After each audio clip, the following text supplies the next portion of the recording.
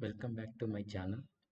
Uh, in this video, we're going to see how to model the shaft, that is plumber block shaft part number 8. In the previous video, we completed nut. Now, this is the last part on the plumber block, that is shaft.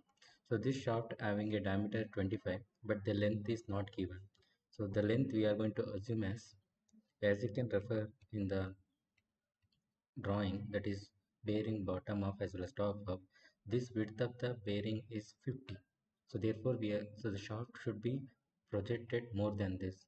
So therefore we are going to take 50 plus addition 10 that is 60 mm.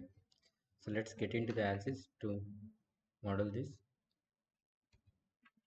So open the solid, select that solid part, select, then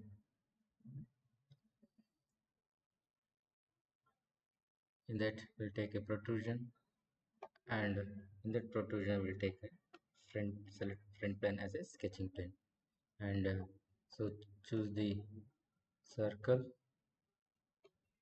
of diameter 25, enter, and place at the center and return back to the modeling mode. Next, here you select the symmetric extension, then give as 50 plus 10 that is 60 mm. Now finally finish this.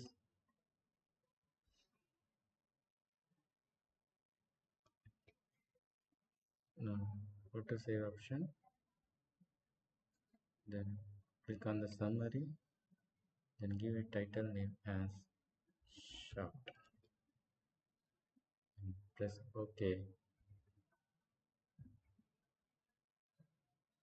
Here also give a shaft part name, then save it. So by this we completed all the parts of the plumber block. In the next video we'll see how to do this assembly of these parts. Thank you.